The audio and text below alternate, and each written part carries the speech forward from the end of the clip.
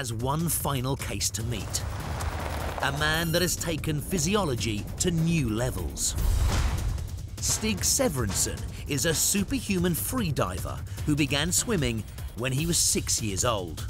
He has achieved several world records and was the first person ever to hold his breath for over 20 minutes. To be able to hold your breath for over 20 minutes, that's really rare, and I question whether the average person could really train themselves to do that. Freediving requires consuming oxygen as slowly as possible. When diving, blood vessels constrict, lowering the heart rate and the body's need for oxygen. The lower the heart rate, the longer the breath can be held.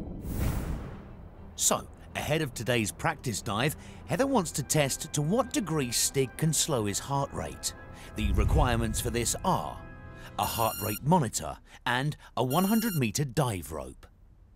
I have this heart rate monitor. Yes. Would you mind wearing this, and maybe we could take your heart rate just before you go in, and then just when you come up? That's absolutely no problem. So right now, it's in about the low 90s, so we'll see if it continues to drop as you go down. I'll get my suit on. Okay, let's do it.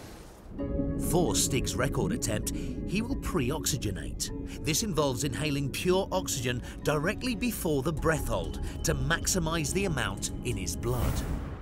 But today, Stig is diving without additional oxygen.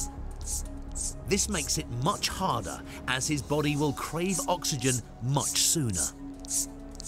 He just went and did this lung packing thing where he just stuck his head up and started filling up his lungs.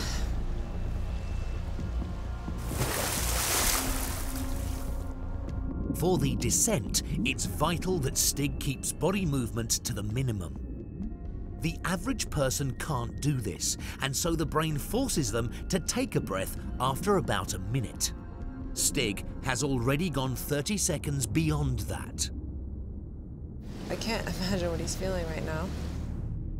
3 minutes. By this stage, most of us would have succumbed to the uncontrollable urge to breathe.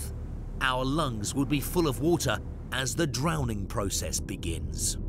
It's a little nerve-wracking to just think that he's holding his breath this whole time. If you feel the weight of the time, it's...